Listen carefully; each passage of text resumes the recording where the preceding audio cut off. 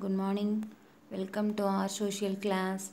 Before going into the topic, I am going to sing a prayer song. Children, close your eyes.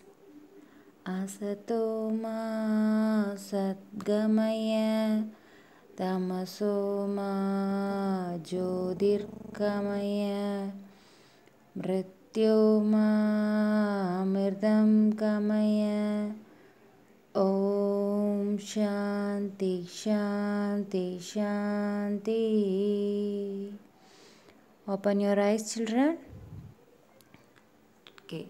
Today we are going to see about life in Indus Valley civilization. Life in Indus Valley civilization. In that first topic, food, agriculture and tools. Trace of grains, seeds and other material found in the excavation site suggest that they might have grown grains like wheat, barley, rice, pulses and lentils like gram, peas and beans, fruits and vegetables like banana, chickpeas and melons. They might have supplemented their food with animal products such as milk, butter, honey, meat, eggs, and fish. They invented many new kinds of agricultural tools like axes, sickles, knives, mortar, and pestle for various farming, threshing, and grinding work. Plug might have been used, though no traces of such tools have been found in the excavation sites. Next, ornaments and dresses. This is the image of ornaments people used in Indus Valley civilization. These are the ornaments. People of Harappan cities were very fashionable. Both men and women wore two pieces of clothing. Men wore a dhoti like lower garment and a shawl on top. Women wore short skirts held at the waist with a girdle and shawl as an upper garment. Both men and women wore bangles, bracelets, amulets, armlets, necklaces, rings and head ornaments made of precious metals, ivory, clay and semi-precious stones like lapis lazuli, shell and carnelian beads. Spindle wool found in Mohenjo-daro suggests that they spun cotton to make cloths. Woolen garments were also used.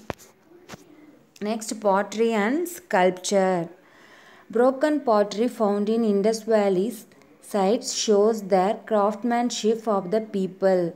The beautifully printed clay pottery was usually red in color with black geometric design over it. The size of the pots varied from small thumb size to some size pot to big burial urns. Some gold and silver vessels have also been found along with clay pottery, which suggests that they were rich as well as poor people living in the cities. This is the image of Harappan pottery and this is the image of dancing girl. Many sculptures in clay, stone, metal and wood show that they were master in sculptures. A statue of dancing girl in bronze, a clay toy cart and mother goddess in terracotta are some of the fine examples of Harappan sculpture. This is the image of dancing girl. Toys for children made of wood and terracotta have been found. Adults also played games with dice and amused themselves with music and dance. So, are you clear about Indus Valley civilization? Life in Indus Valley civilization. Okay, this is time for your homework. Do question number 8 and 9 in your worksheet, page number 29. Why do you think many settlements grew near the banks of river flowing from the Himalayas? Give 3 reasons.